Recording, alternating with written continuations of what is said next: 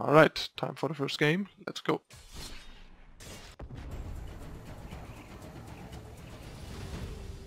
Alright, got our first opponent and a very decent opponent, so I'm happy to keep this. Got a 2-drop and then can follow up with like Enter the Unknown to potentially turn into like a 3-5. Or draw an extra card, either way. Go. And we also guaranteed our 4-drop. Bit unfortunate, like Enter the Unknown doesn't even ramp that much, because on a 2-drop it ramps you from like 3 to 5, which is not that helpful. Like that, so we're up against black-white vampires. And I think actually I just wanna like make the opponent exile this. Then we can just get in for one. It's nice to get this with the exile. Takes off some pressure and also it just means that the opponent doesn't get the token for free either.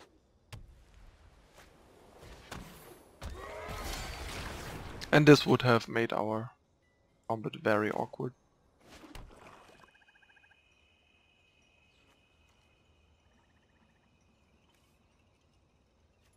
I actually think I wanna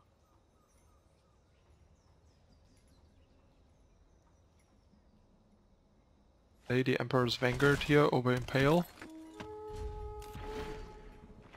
so that we can potentially impale this next turn and get an Explore trigger. And also play Enter the Unknown alongside it. Fine. And we can even explore on the Emperor's Vanguard to make sure we can attack into it.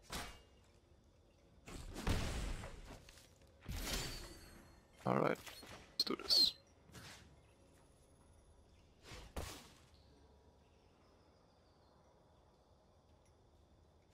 Put this in the graveyard.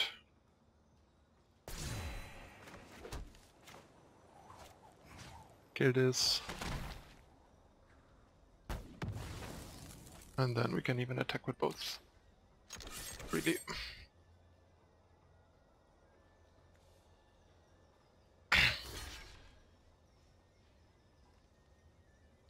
Somebody wants to deny us the Explore trigger. I guess some people are playing Moment of Craving in their Vampire decks. Not sure why, I don't think it's very good. That deck. I mean, it's still an okay trade. Still like 1.5 for 1 or something.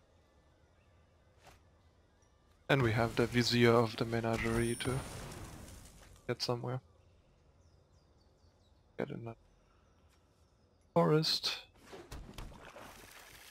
Although the Vizier would have helped with fixing our creatures. I think I'll play the pass here first. Then we don't attack. Because then we can go nuts with the Wild Growth Walkers. If we draw another land, we can Vizier and gain all the life back that we lost and so on. Alright, it's nice. River Ambush, not that great here. I was about to say, if we draw a land here from the Explorer, we can go really nuts, and so we do. Yeah, we're definitely gonna keep that on top and pass the turn. And suddenly we gained a ton of life. Next turn we can even attack with like River Ambush back up, or just play the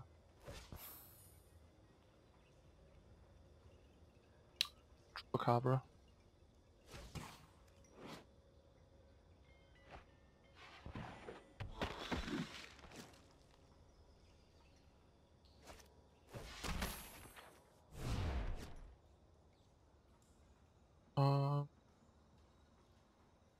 Very ambitious attack. Not sure what the point is here, but I'll bite. Okay, that was completely and utterly pointless. But yeah, the double explore from this guy.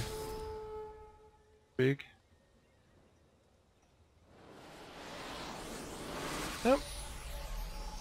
Beat the first reconstructed deck. doing powerful stuff. That 2-drop is really strong. Sweet, and we got what looks more like a ship, but in fact it's the dinosaur behind the ship. But it's kind of funny, like the most striking thing in the image is the boat in the middle, and then you realize that there's a dinosaur behind it, that the card is actually the dinosaur in the back and not the card, the boat in the front. And a weird. Anyway, won the first one. These starter decks are surprisingly competitive in the current format against their share of decks, so that's good for people starting fresh.